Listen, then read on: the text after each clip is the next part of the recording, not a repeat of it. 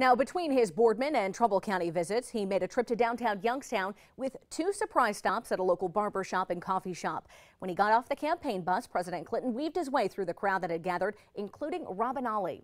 Here's her account of what happened in her own words.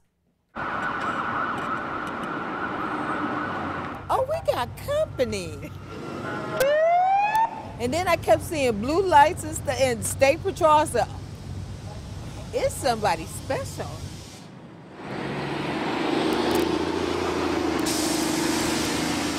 And they're stopping at the heart of the city.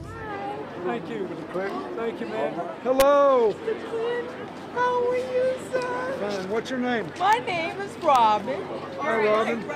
Thanks for coming out here today. Thank you for coming. I'm glad to see you. You too. God bless you.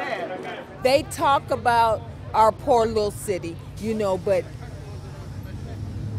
he's here. We had royalty here today, and I shook his hand. That's history.